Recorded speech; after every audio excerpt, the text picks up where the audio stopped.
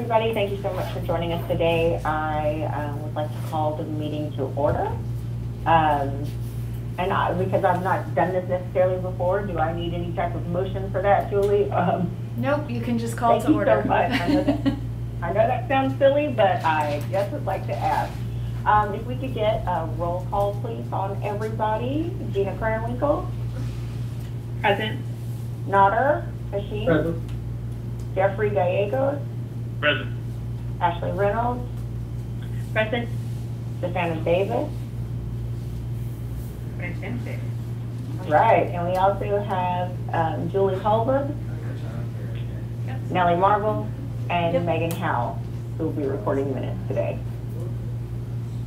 Awesome. I am going to do a quick share screen, if everybody will give me just 1 moment, so I can bring up today's discussion guide.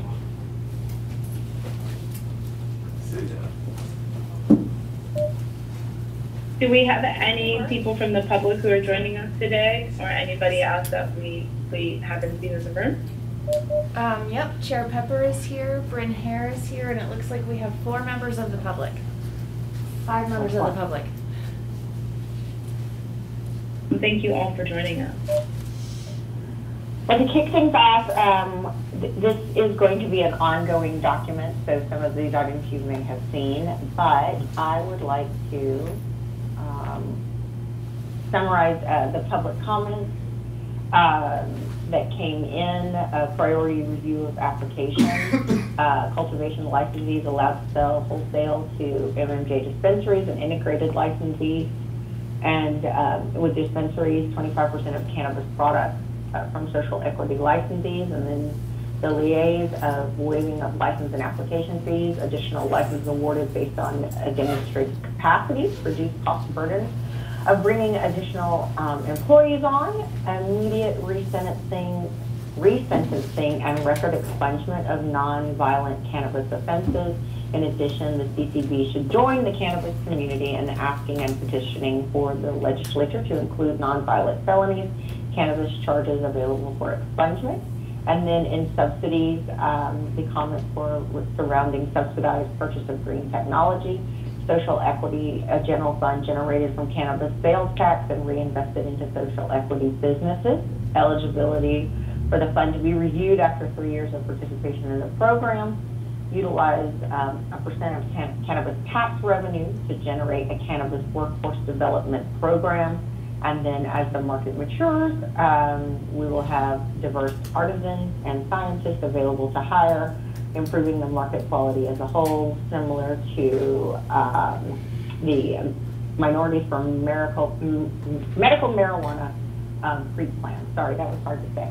So does everybody have that? And it'll be in your packet as well if you would like to review those on your own. So I am going to move this over to Gina and Jeffrey to go over the discussion guide, and then we'll get started. So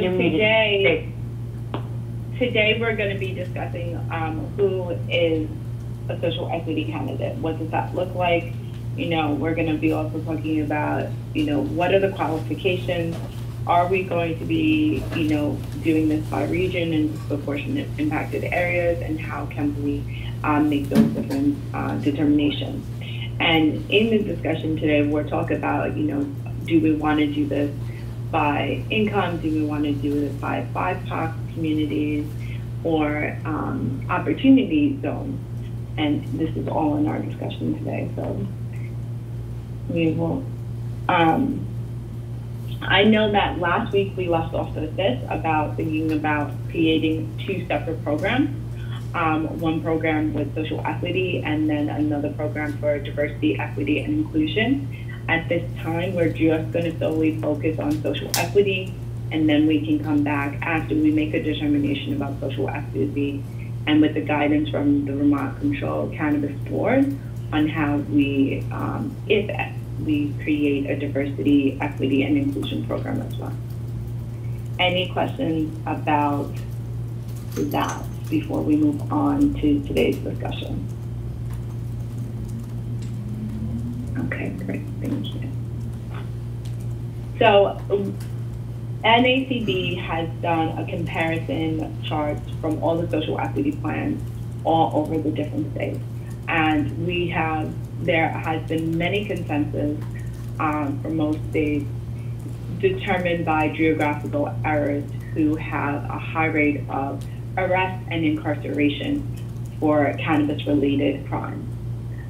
These they feel have been high impacted and have injury due to the war on drugs. And as we spoke about last week, we really need to have that scrutiny test again and again. You know, who has been impacted by the war on drugs, what is their injury, and that we can show that and have proof of that.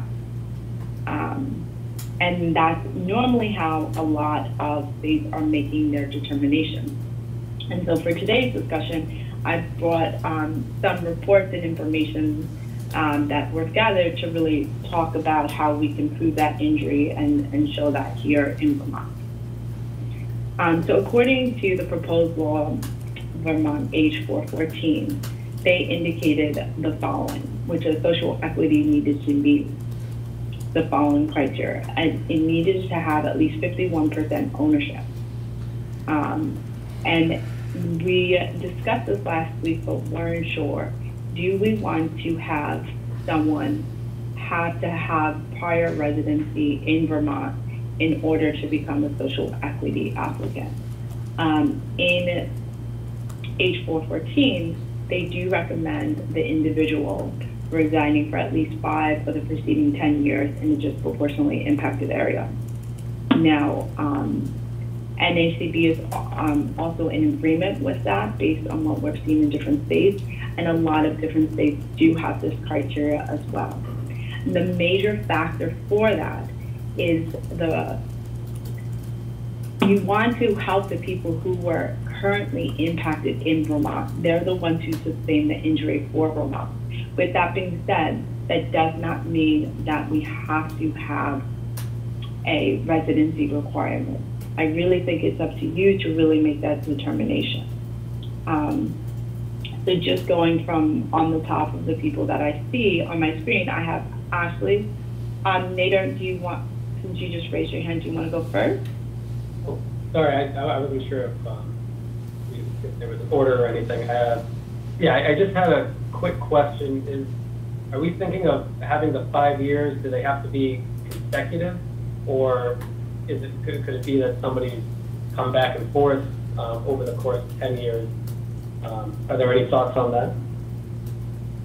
Yeah, so right now it's just 5 years. So they could have come back and forth in that determination. So they could have gone away for university and then have come back. They might have gotten a job in a different state, but came back and is now in Vermont. But how do you feel about that criteria, Peter? I mean, I'm kind of mulling it over. I'm trying to weigh between the idea of trying to prevent, outside multi-state organizations, with these large box companies from coming in, but also assisting the people who may not have been here for a long time and may have only been here for 2 or 3 years. So I'm just weighing that in my mind. Would you like to make a different restriction of residency requirement, that they be there at least 1 year before 2021? I mean, I was thinking 2 to 3 years, but I'd also like to hear what other folks think. And it would be good to hear what other states, how other states have handled this with residents who may not have been in their state for a very long time, if there's any data on that. And just one question before we move on to Jeffrey. How do you feel about a candidate has to have, that the social equity applicant has to at least own 51% of the company? Are you okay with that? Oh, I think that is good. That's great, thank you. Jeffrey? Thank you, Gina. Yes, I can answer right, with what Nader just said, the way that the city of Denver deals with it is they have a time frame from 1980 to 2010, and they say that in that time frame of 30 years, the candidate must have lived in the area for 15 of those years. It doesn't have to be 15 years consecutively, but just within this larger time frame, a 15-year resident is what Denver, Colorado does. Thank you. Often also is that social equities are dealing with limited budget. So they're trying to use those funds for the people of their state who sustained the injury in their state. And I think that is often why there is this residency requirement. Ashley, your thoughts on this? Yeah, I'm torn. You know, I feel like 15 of those years, I mean, that seems like a really long time, although, you know, we forget what it was like in Vermont in the 90s, where a lot of these larger convictions were going on, a lot more trafficking was going on. So, you know, I'm torn only because, you know, that public comment specifically, I mean, Zach, I mean, he's a lawyer, he has a cannabis company for disease, like, you know, I'm fully aware of him and his, you know, desires to come into the industry. I don't know, I think he's from Vermont, I don't know how long he's lived in Vermont, but I mean, like, those are the types of things that come to my mind as a Vermonter myself, of like, really making sure that there is some position put in place to require a residency, but like what we discussed last week, I don't want to make potentially a small pool of candidates even smaller. So I'm a bit torn. I do like what was mentioned in public comment about prioritizing certain demographics to get employed by certain retail. I think that's a really great idea. But yeah, I feel like I should have a more definitive answer here, but I don't. I'm torn based off what the applicants are at our disposal now. I mean, do we have ideas about, you know, who not necessarily who is going to be eligible, you know, named necessarily, but like, can we start talking about sort of who on a broader sense is eligible? I mean, I'd like to push the dial a little bit in the conversation today on that front. Well, I think right now that's what we're determining. So I think we have to define what that means to really see what the pool of candidates would be. And is that residency specifically? Like, is that like either less than 100 people versus 10 people if we require it or not? Well, I do not have any of that information, and I'm not sure if the Vermont Cannabis Control Board does. Julie, do you have any of that information? I'm sorry, I missed what your question was, Ashley. If we have any idea if, you know, potential pool of candidates is like 10, if we have a residency requirement, or like 100 if we don't have a residency requirement. I would say that we don't really have that data right now. Yeah. So, if I may, Gina, to put it in perspective, I just pulled up from Pew Research, and this is just to give, without the residency going in, but in 2018, Massachusetts identified 122 women, minorities, and of course veterans who would have gotten first crack, that says when it became legal. Of those 122 applicants with economic empowerment priority, only 27 submitted applications to the state, and 8 have received a license, and none, as of the writing of this new article on Politico, are open for business. I'll send those articles out to you guys as well with the next piece with Gina. But I do think that's interesting, just to note, especially with the population size of Massachusetts. Thank you, Danica. I think one of the things that we need to determine, and I think you make a really good point, Ashley, is to say we don't want our pool of candidates to get even smaller. Are you okay with a 2-year suggestion, as Nader had suggested earlier? Is 2 years a better? I think no a year. requirement? No, 1 I year. think it's a year prior 1 year. to, I mean, are we saying like prior to 2021? Yeah. Like they can't establish a residency like Well, right now? I mean, like, we can just put 1 year. I don't know if we want to do 2021 or later. I know that there are hopes of bringing more BIPOC community to Vermont. So if we don't make a determination of saying prior to 2021, but saying you have to have 1 year of residency, then that would allow for, if people do move into the state.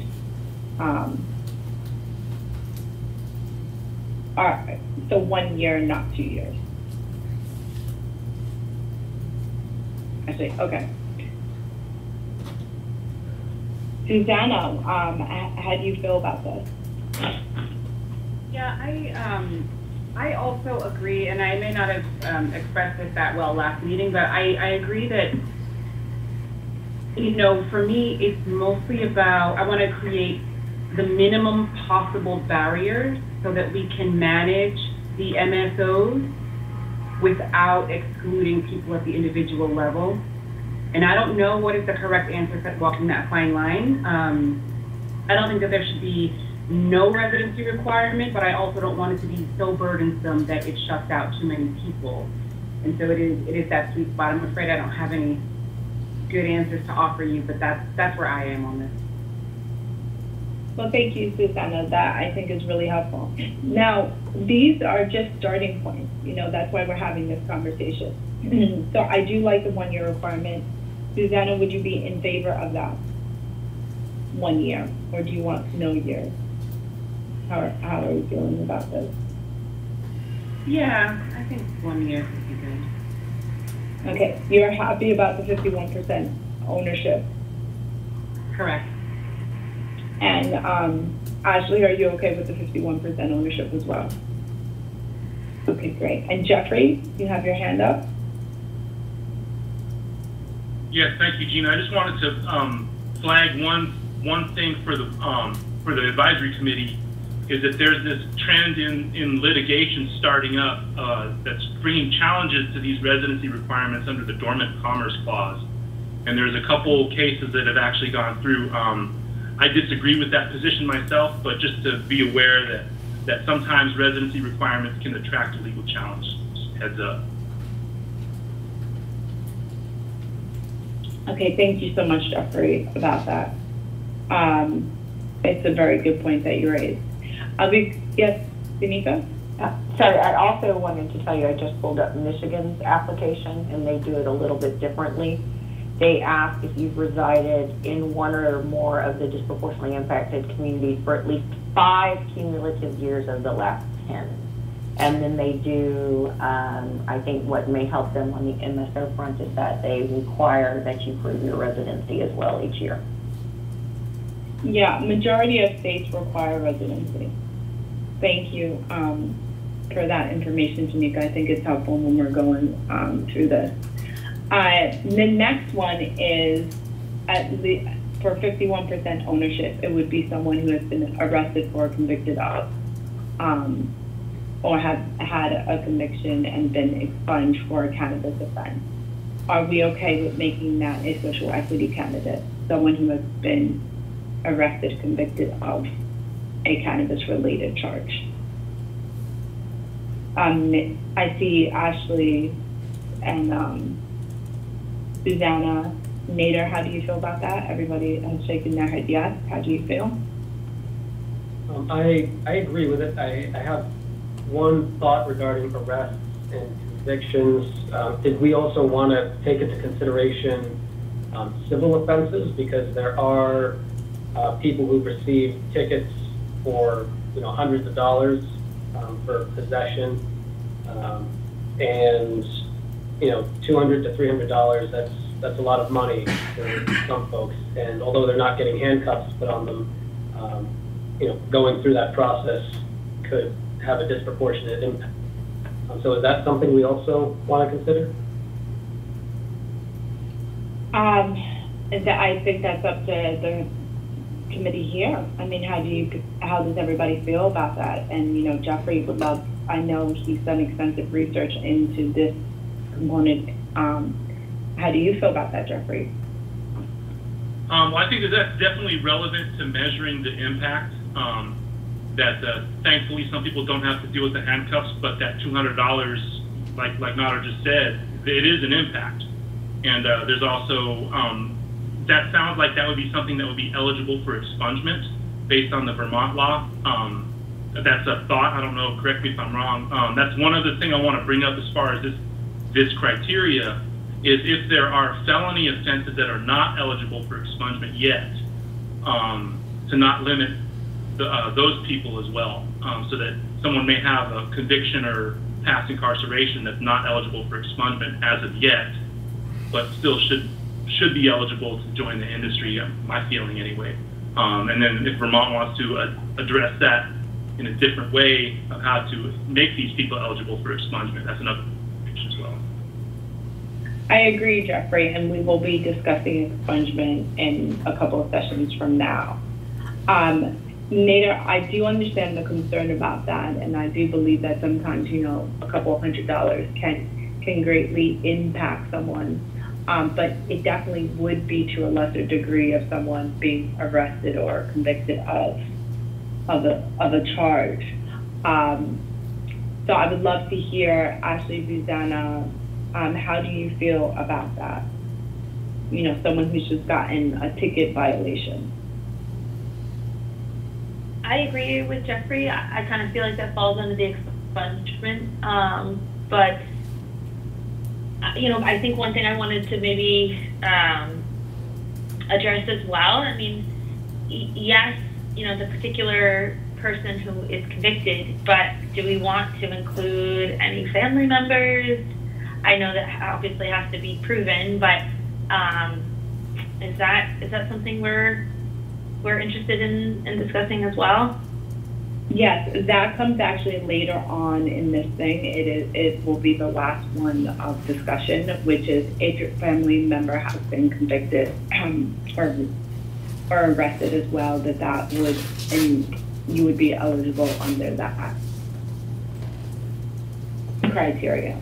One of the things that I will show you later on is some research that we have found that if a BIPOC person is often at higher arrest rates and higher conviction rates for cannabis versus, according to the stats, a white person in Vermont who has often gotten a ticket.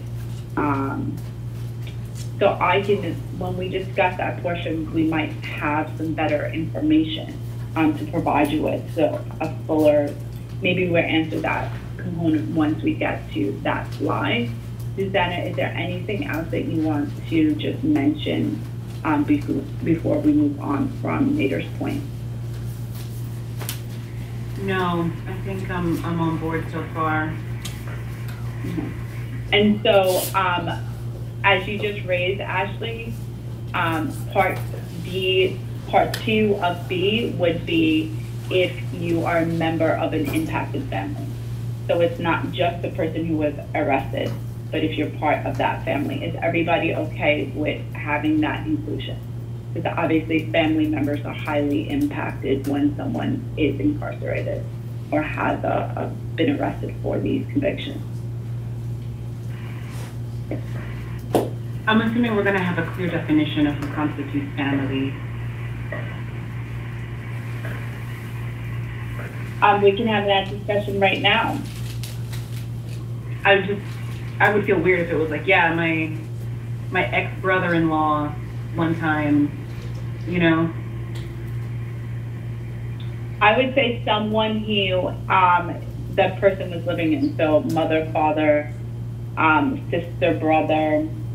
If you can show proof of maybe a cousin that has lived with you forever but is a cousin but really considered more like a brother.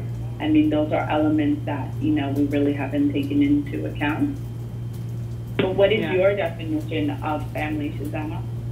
Well, I mean, I would say of particular salience here are going to be children of incarcerated person, or children in general, right? And also parents, spouses, and siblings, right? So the so-called nuclear family, I think, is an obvious first step. And then especially in communities of color, we often have multi-generational households where maybe a grandparent is raising children or what have you. So, you know, I would say that that makes a lot of sense. We have, I mean, you know, there's a bunch of different laws that call family something different depending on what you're talking about, right? So like tax law, who can be your dependent? Well, you know, there's a rule for that. Or who's a family member when it comes to adoption protocols, right? So I would just stick with something that really speaks to the nuances of marginalized communities and the ways in which families look, which includes maybe some non-traditional families. But what I don't want to see is just a whole bunch of loopholes of just like random, you know what I mean? Because then at that point, you're not really getting at social equity, you're just getting at equity by association. So we can say mother, father, or parental ownership. So, you know, whether that be an aunt or uncle, if that was the parental figure. I mean, I'm sure that there would be proof of that, you know, if someone was in foster care or foster family, or they would be able to document that, correct? Susanna, in Vermont, I know in other states they are able to. Okay. Ashley Nader, thoughts on this topic?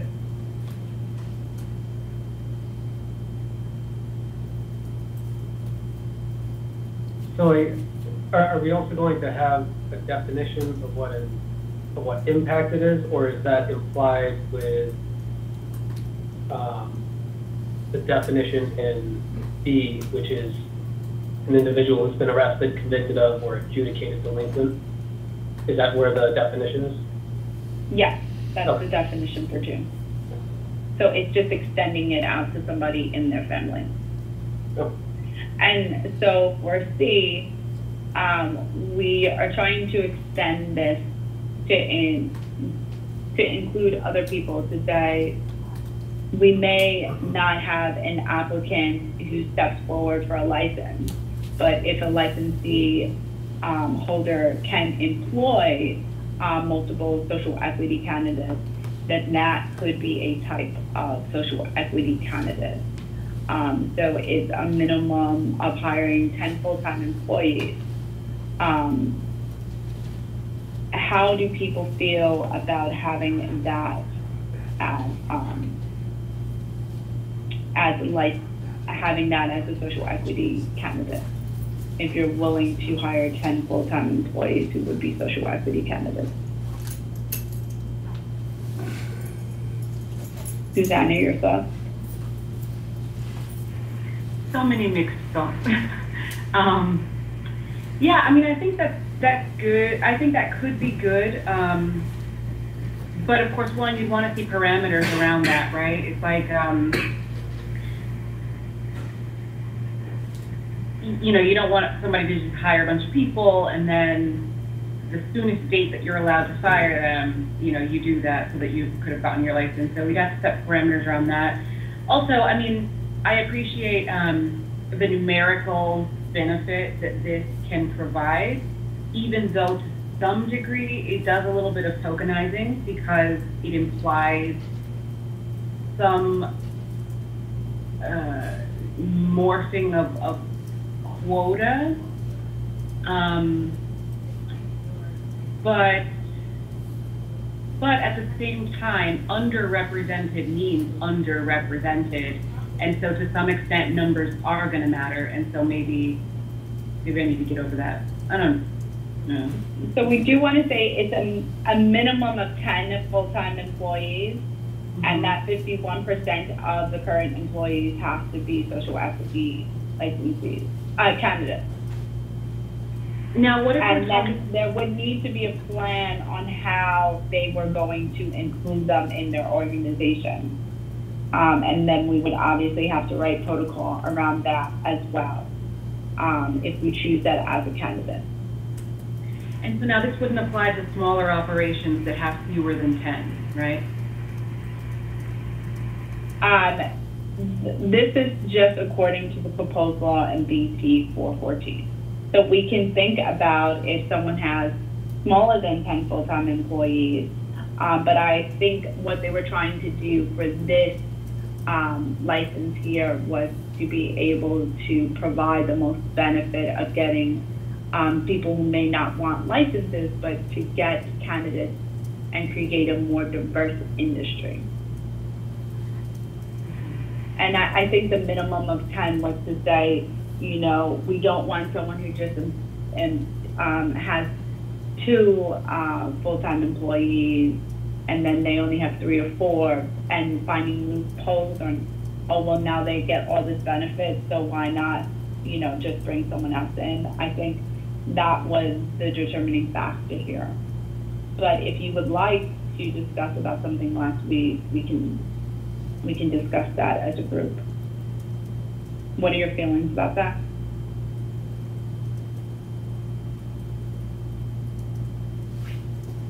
Susanna, what are your feelings? Oh, sorry. Did you have any feelings about that? I know you just raised that. Did you want to make it less than 10? No, I just want to make sure that the committee has had a chance to think and talk about it, but I don't necessarily have strong feelings about that. Ashley, your thoughts? Jeffrey, I think you raised it before I did.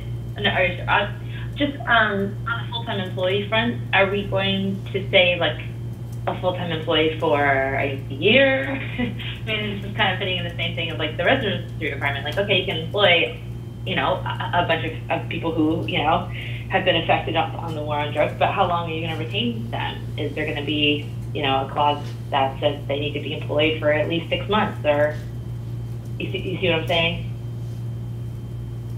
Again, there will be criteria for all of this.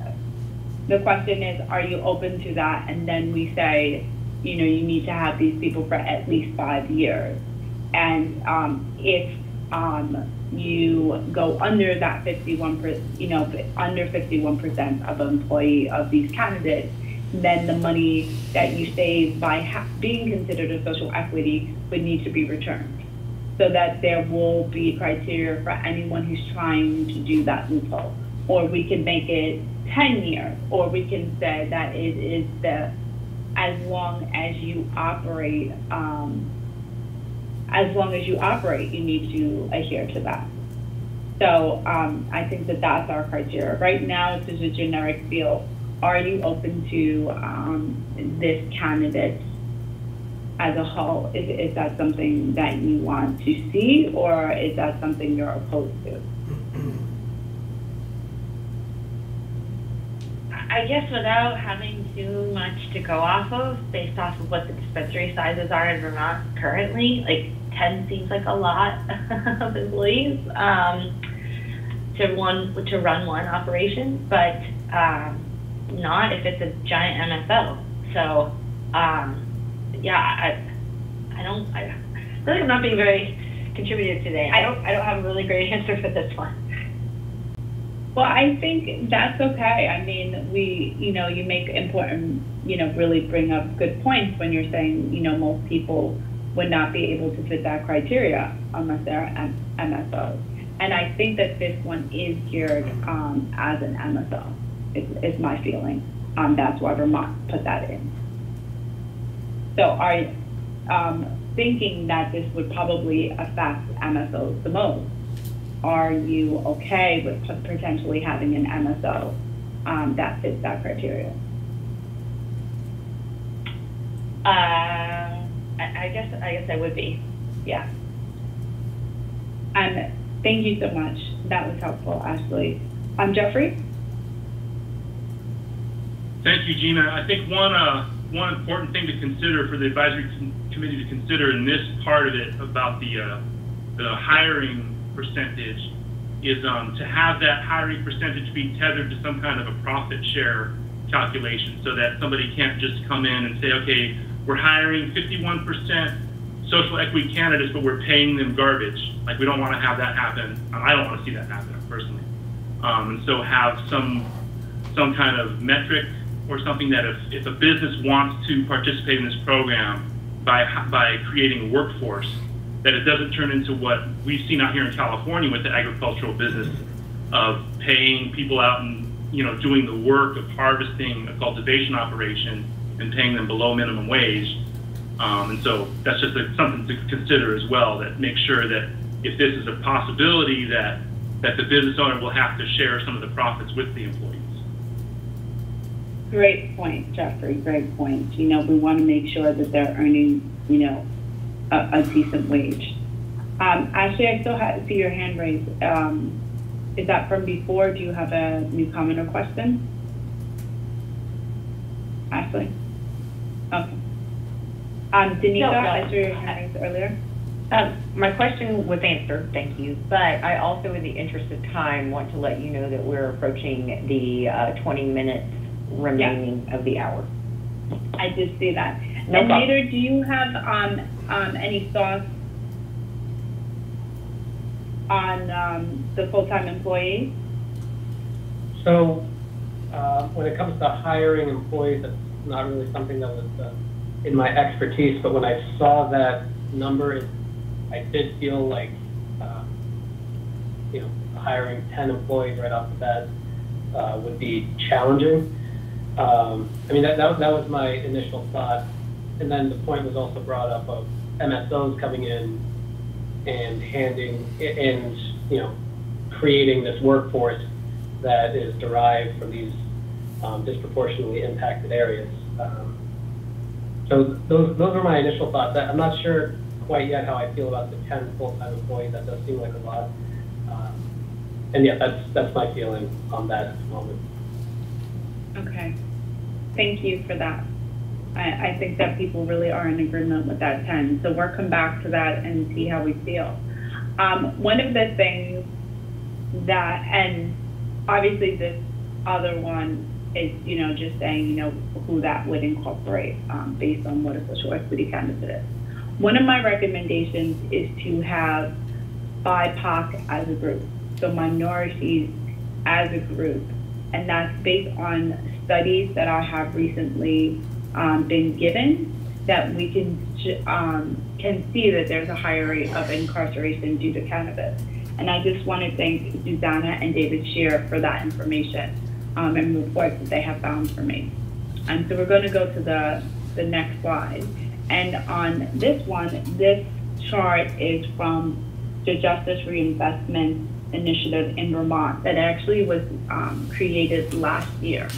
And it does show that incarceration for Black residents were 10%, was double. So this is 10% for drugs, it's 5% for the total population.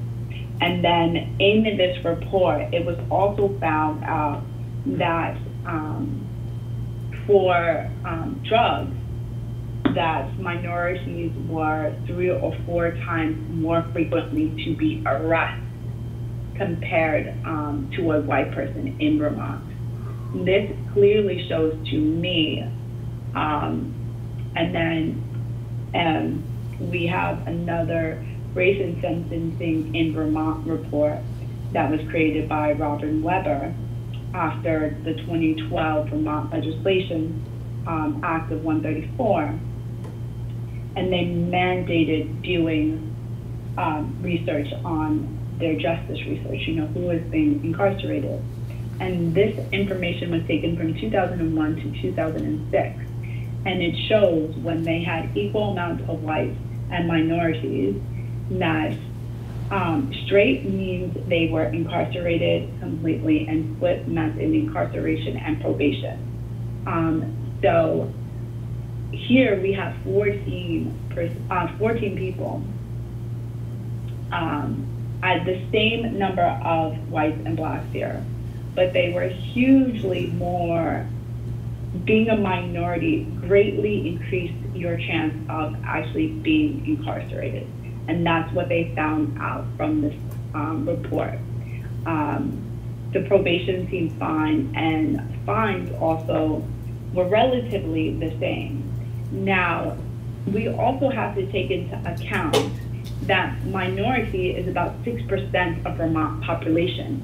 So when you start thinking about this is really a huge percentage. And we can clearly show that, especially for cannabis and also for the war on drugs, that minorities were hugely impacted. So I would like to make a recommendation that minorities have are added into what a social equity candidate looks like, based on that research. Nader, how do you feel about that? I certainly think that makes sense, and I agree with your recommendation. Thank you. Ashley? I agree. Oh, And Susanna? I agree. I support it. Thank you.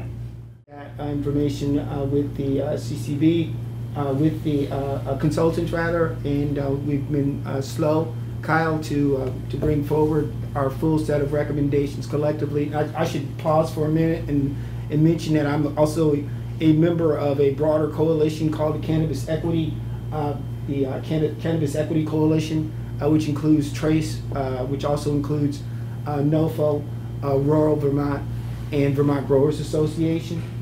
We have been chasing this thing like a mad train since S54. We never wanted to see it cross the finish line because we anticipated that we would still be running at this pace. Now I think we were correct. We were still, I was still looking on the website for releases of the meetings that occurred last week. Thank you for posting them. It looks like they may have gone up today, if not late last night. Thank you for posting them. We do understand that you guys are also running at the same pace, so it takes time to get these things done. I decided to come down today, mostly because just wanted to at least show up at one of the equity meetings initially. I do see that the first equity meeting was posted, so hopefully we'll get a chance to see that, and then maybe be caught up with the other 2 or 3 meetings that have occurred, as well as the other 4 that occurred today, by the time we go into Thursday and have some more meetings. Again, this is at a very rapid pace for all of us. I have been in conversation with Dick Sears about this. We don't anticipate anybody on the executive side trying to bring this to the attention of the ledge, despite the fact we've got a lot of former ledge folks over here. I expected to see David Schur as well. Hey TJ, what's up? I think I saw you on there somewhere. So yeah, How are you? I'm well. Good to hear. I owe you a phone call. Yep. So I think the long and short of what we're looking at is that, you know, yeah, we've sat down and we've had conversations about equity in a broader conversations with the consultants. Hi Gina, good to see you again. As well as you know, may as well shout out to Danica and Jeffrey as well, because you know they're going to get me if I don't say anything to them. And then of course I got to holler at Nader, and then I got to holler at Susanna. But the thing is that there has been a very, very fast paced, and one of the things that we were working that I was hoping to see was his standards or principles, and those are some of the things that Julie and I have been kind of kicking back and forth as well, and many of others have shared. Brent, I know you've been working really hard on the principles, and the reason why I was hoping to see these things get fleshed out is I'd hope that they'd be out in front of these kind of discussions, because I think it would kind of be able to root us and guide us into these discussions, particularly surrounding equity. Specifically, its insidious nature that it must occupy in the development and rollout of this market. This cannabis market is the first market created in Vermont since the acknowledgement of the existence of and a commitment to the eradication of systemic racism. I'll say it one more time. This cannabis market is the first market created in Vermont since the acknowledgement of the existence of and the commitment to the eradication of systemic racism. For crying out loud, we just declared racism as a public health emergency in a joint resolution. I think what it said is that the legislative body commits to sustained and deep work of eradicating systemic racism through the state actively fighting racist practices and participating in the creation of a more just and equitable systems. I think a few years ago, there was a statement that was made, and TJ, you'll probably find this familiar because I think it was you, and at the time Karen, that said that while slavery has been outlawed in this country for 150 years, the vestiges of it and Jim Crow remain today in the form of systemic racism. Despite amendments to the United States Constitution in 1866 Civil Rights Act, which were intended to promote equality and opportunity, that equality remains elusive for many people of color, both nationally as well as in Vermont. I think it was you and the Human Rights Commission Executive Director that wrote that, and that was Act 54, 2017, and that was the Attorney General's and the Human Rights Commission's task force, the report on all systems of state government. There are racial disparities across all systems of state government. That is systemic racism. If it lives anywhere, it must live everywhere. That is the definition. I think we as a state have agreed that systemic racism is actually a thing here. And one of the things that what we're struggling with this process when we have a conversation about deploying a social equity program is that, I think we need to be mindful of the fact that we are talking about, how do we get at starting up a market, a new market, alongside of an existing market, because we always must be mindful of the medical industry. We'll have to come back to that. But, how do we start up a brand new market, taking into account that systemic racism exists?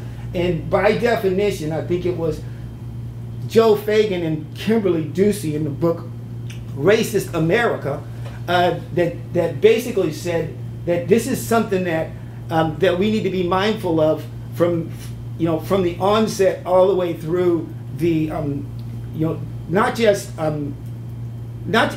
I'll just step back for a minute. What I'm really getting at here is that it's not good enough to figure out how to clear barriers to market. We must build a market that is resilient to systemic racism. I hate to interrupt you, Mark. We've got about 5 minutes Of left course, in we're our out of meeting. time. Of course we are. Of course we are. Because we never seem to have enough. And so, And I Do do you guys want want to. to make a public comment? No? Didn't- No. Thank Okay, you, carry Mark. on. and I think this whole idea of being out of time it kind of feeds into the very narrative that I'm talking about. There's plenty of time when it comes to spending the billions of dollars that we just got in from the federal government, but there's very little time to spend in creating this market when we're trying to avoid deploying it in a systemically racist manner. So I would say thank you for your time, but I'm not, because I'm going to go on, because I came to tell you something. What I came to tell you here is that I think it's really important that what we're doing here is we're not just focusing on barriers to market entry, that we're focusing on the fact that by definition, most black people are poor. Although most poor people are white, because who we are as a nation, this is how this was created. So when we start talking about how to roll out an equity program, our comments will be around, we will have a broader conversation around this. We'll have more comments. Like I said, 414 is ours. Even the opportunity zones, it's all in there. It was based upon, how we understood this challenge as we were racing to keep up with the pace of S54 when it was being deployed. We'll continue to add to this conversation. We appreciate the robust discussion that's ongoing, but I do believe that in every single one of these subgroups, I think there's maybe 7 of them, that the systemic racism has to be an integral component of every single. It has to be taken into consideration. And it's kind of like the whole quality of life outcomes, Susanna. It all, it kind of has to spread across the entire implementation of this cannabis market. So I will say,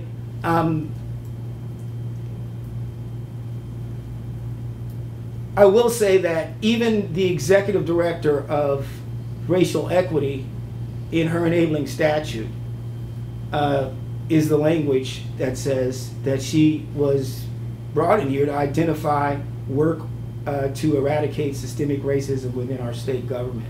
So I'd like the Cannabis Control Board, for the first time in Vermont's history, to stop for a minute and pay attention to the fact that you are rolling out a market for the first time, having acknowledged the fact that systemic racism does exist, and having committed to the fact that you're going to do something about it. Please, let's not roll this thing out in the way that we've been rolling everything else out. Let's do what we said we were going to do. So thanks for the time. I'll be watching you. We'll come back. We'll continue to consult to the legislature as well as to this body, as well as the advisory committee to the best of our ability, given the pace of what it is that we're doing. Thank you. Thank you, Mark. Thank you, Mark. Are there any additional comments? I don't think so. Well, thank you so much. I think we only have about a minute left. Can we just discuss the minutes from last meeting, if we can approve those? Do I have a motion to approve last week's minutes on Thursday?